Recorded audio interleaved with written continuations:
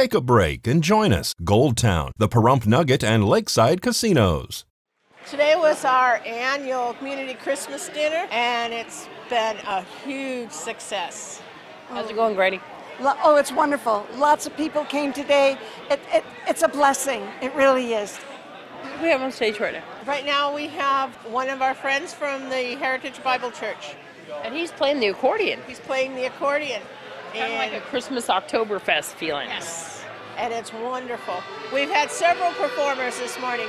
We had 2 ladies and a gentleman from the library came and gave us violin Christmas music, and it was beautiful. Who's in the kitchen?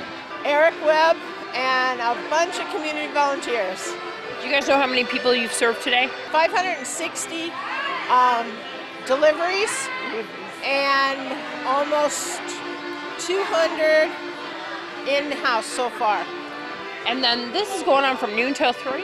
Noon till 3, and so we're still going on, and it's just a wonderful day, and we've been giving raffles, and Santa's been here talking to the kids and giving presents out, and we've been giving coats and hats and blankets to all the people that are coming in also in our clothing room.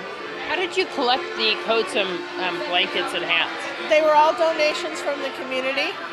And this is all put on by the Holiday Task Force, money that you've raised. How'd you raise it? Donations and everything from the community.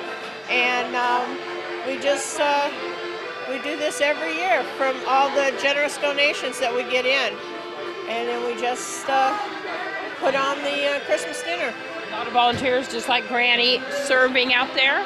Oh, yeah. I'm the greeter. I get to say hi, and I get a lot of hugs, and the people are all so warm and friendly. Everybody is so nice. It's like one big family.